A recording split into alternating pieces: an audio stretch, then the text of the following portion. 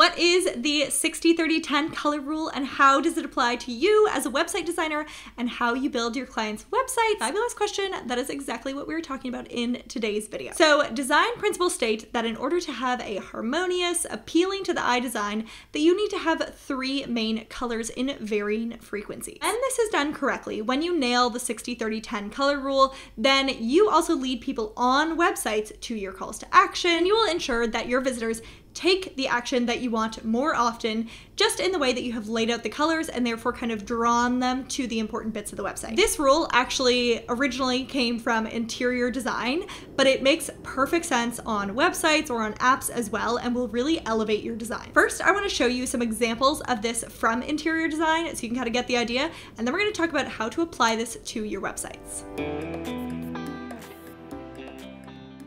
Okay, so here is an example in interior design. So we have a beautifully designed room right here, and you'll notice the primary color, the thing which is kind of like the background, the canvas, is our white color. It is present in the walls, in the ceiling, in the rug, in the couch, in the plant pot holder, all those different places, even in some cushions and everything. So you'll see white is very present in this image. Then I would say the secondary color, or the 30% of color, is the brown, the wood tones, that is very consistent in the beams on the roof, on the floor, on the coffee table, and on the image above the fireplace as well. And then the final one, or 10%, is the green. So we see the green primarily in all the plants, both inside the room and outside the room as well. And so there we have a perfect example of 60-30-10, 60 being the white, 30 being the brown, and 10 being the green color. Now, this room here has taken it to the next level. This is, I would say, a bit harder to pull off because their primary 60% color is actually green. And so it's full on color. It's not just like a blank canvas like white is. So you'll notice the walls, the plants, the carpet, and also in the piece of artwork there as well, incorporating some green into it. So green is the 60%, it is the dominant color in this image. Then we go on to see that I would say the like yellowy gold color is our 30%, so present in the floor, in the side table, in the lamp, also in the artwork, and in the bar cart we can see this like yellowy gold color happening. So that is our 30%. And then our 10%, I would say, is our pink, and that is present in the chair. So again, perfect use of 60-30-10 in interior design and the use of colors, but done in a bit more of a bold way by making the green the 60% dominant color. And then coming over to this example here, we have, again, white is our primary color. It is our 60%. The brown, the wood, is our 30%. And then I would say that the black is our 10%. You see that in the lampshades, in the stove, in the stairs, and also on the faucet as well. So that is our 60-30-10 broken down in another interior design example. So here I have a canvas. It is broken down into 3 rectangles that represents 60% of the space, 30% of the space, and 10% of the space. So I'm going to go ahead and change the colors here to give you a bit of a look at how this breaks down when you're designing a brand.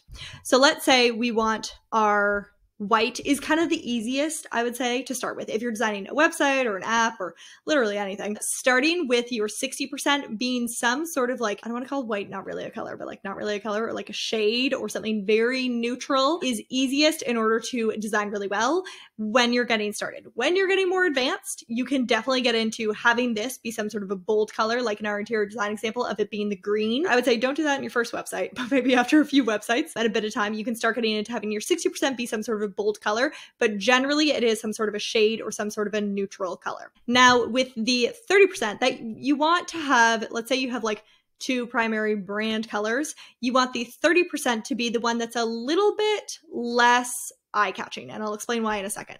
So let's say for me, we would do this beige color. And then for my brand color, the last one is my blue. And so that one is, as you can tell, like the blue is a bit more standout than the beige is. And therefore we want to use our blue for our calls to actions on our website. So that is an example. So we have our 60% is the white, 30% is the beige, 10% is the blue. This reflects my brand, but let's try to change it up a little bit so you can see what it would look like for someone else's brand. So again, we want something a bit more muted for the 30%.